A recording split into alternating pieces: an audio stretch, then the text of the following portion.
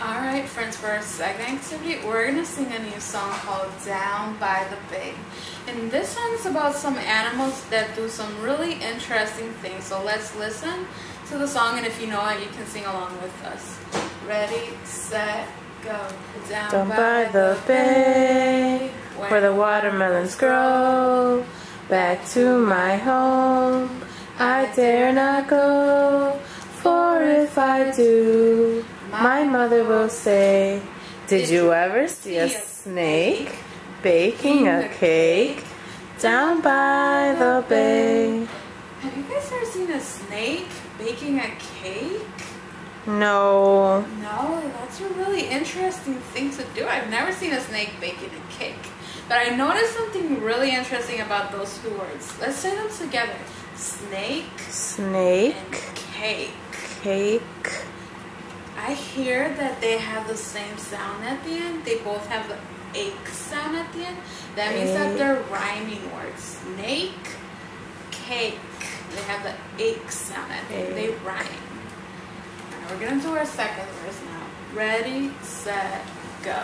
Down by the bay, where the watermelons grow, back to my home, I dare not go, for if I do, my mother will say, did you ever see a frog walking a dog down by the bay?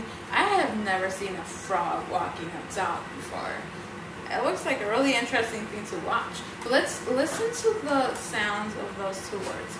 Frog and dog. I hear that they're rhyming words. They sound the same at the end. Let's say them together. Frog. Frog. And dog. Dog. Do we hear the og sound at the end? Frog and dog. They rhyme. Alright friends, we're going to do our last verse. Ready, set, go.